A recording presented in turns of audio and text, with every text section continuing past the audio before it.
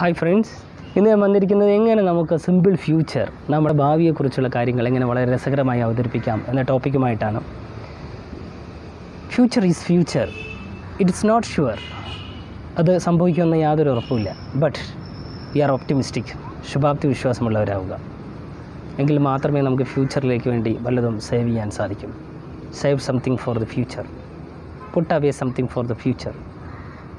Okay, അപ്പോൾ എങ്ങനെ നമുക്ക് ഭാവിയിൽ സംഭവിക്കുന്ന കാര്യങ്ങൾ, നമ്മൾ നാളെ എന്തെല്ലാം കാര്യങ്ങൾ ചെയ്യും, നമ്മുടെ നിത്യജീവിതത്തിൽ ചെയ്യാവുന്ന കാര്യങ്ങൾ നമുക്ക് ഷുവറായിട്ടും പറയാൻ പറ്റും. നാളെ അത് ചെയ്യും, നാളെ ഇത് ചെയ്യും, നാളെ എഴുന്നേൽക്കും, അങ്ങനെയുള്ള കാര്യങ്ങളൊക്കെ പറയാൻ പറ്റും. Tomorrow early morning I will wake up at 4 o'clock. നാളെ ഞാൻ 4 മണിക്ക് എഴുന്നേൽക്കും. Then I will complete my primary needs. ഞാൻ എൻ്റെ പ്രാഥമിക ആവശ്യങ്ങൾ പൂർത്തിയാക്കും. Then I will perform my prayer. പിന്നെ ഞാൻ പ്രാർത്ഥിക്കും. Then I will read newspaper വായിക്കും. Then I will go for walk. ഞാൻ നടക്കാൻ വേണ്ടി പോകും. Then I will take exercise. ഞാൻ എക്സസൈസ് ചെയ്യും. Then I will watch TV for some time. കുറച്ച് സമയം TV ഒക്കെ വാച്ച് ചെയ്യും.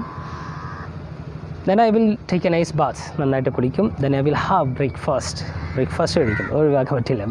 Then I will have breakfast കഴിക്കും. Then I will go to my office or then I will board bus. Then I will go to സ്കൂളിലേക്ക് പോകും. Then I will study my subjects. എൻ്റെ സബ്ജക്റ്റുകളൊക്കെ പഠിക്കും. Then I will do my duty. എൻ്റെ duty ഒക്കെ ചെയ്യും. When it is 1 o'clock ആകുമ്പോൾ I will have lunch. ഞാൻ lunch കഴിക്കും.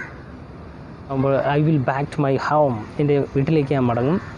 Then I will change my dresses. എൻ്റെ ഡ്രസ്സുകൾ ചേഞ്ച് ചെയ്യും. Then I will have black tea and snack. Then I will study. Then I will watch TV for some time. Then I will do my homework. Then I will study my subjects. Then I will chat with my family and friends. It is 9 o'clock. I will have dinner. Then I will watch TV again for some time. Then I will go to bed. ബെഡിലേക്ക് പോകും. That's all. അപ്പോൾ നമ്മൾ അടുത്ത next ദിവസം അല്ലെങ്കിൽ future നമ്മൾ ചെയ്യാൻ പോകുന്ന കാര്യങ്ങൾ നമുക്ക് ഈ രീതിയിൽ അവതരിപ്പിക്കാം. ഇത്തരത്തിൽ നമുക്ക് പുതിയ സെൻറ്റൻസുകൾ മേക്ക് ചെയ്ത് നമുക്ക് സിമ്പിൾ ഫ്യൂച്ചർ നമുക്ക് വളരെ എളുപ്പത്തിൽ കൈകാര്യം ചെയ്യാൻ സാധിക്കും. ഓക്കെ, അപ്പോൾ ഈ വീഡിയോ നിങ്ങൾക്ക് ഇഷ്ടപ്പെട്ടുവെങ്കിൽ നിങ്ങളുടെ ഫ്രണ്ട്സിനും റിലേറ്റീവ്സിനും സ്റ്റുഡൻസിനും ഒക്കെ ഷെയർ ചെയ്യുക. ഇത്തരത്തിലുള്ള യൂസ്ഫുൾ ആയിട്ടുള്ള മറ്റൊരു വീഡിയോ ആയിട്ട് കാണുന്നതുവരെ എല്ലാവർക്കും കബീർസ് ലൈഫ് ഗൈഡിൻ്റെ ബൈ.